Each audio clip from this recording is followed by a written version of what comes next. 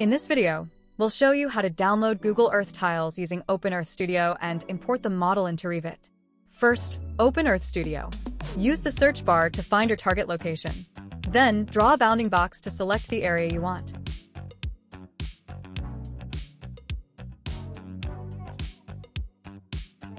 Once that's done, click Fetch Tiles to download the data.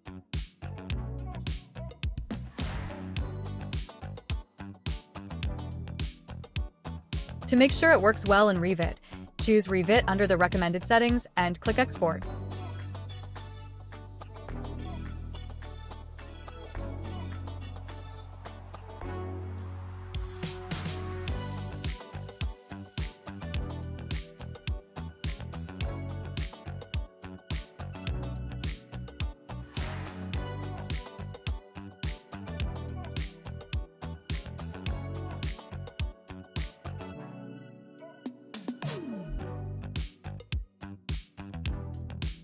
Now, let's import the model into Revit.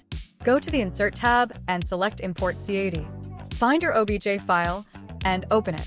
When prompted, choose Meter as the unit. After it loads, switch to the default 3D view. Then, go to Graphic Display Options and set the view style to Realistic to see the textures and materials.